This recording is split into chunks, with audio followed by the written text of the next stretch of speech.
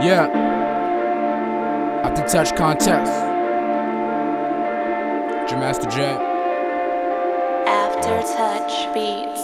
The other day a girl told me that I lack personality. Hope she suffers some more to combat fatality. These other rappers out here lack originality, and when I spit something different, everybody laughs at me. I get no glory. They tell me my life is a so-so story. Walked in the first grade, the only black kid.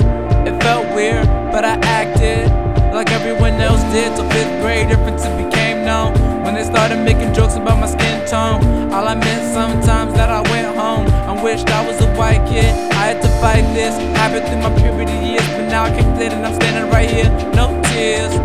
Rappers get killed by my diaphragm. Me and my crew devise a plan with no diagram. Tired of being told I'm a paper child, when the money my parents make doesn't make me smile. They wanna see me down the aisle, it'll be a while, cause I ain't doing shit with women till the money's piled.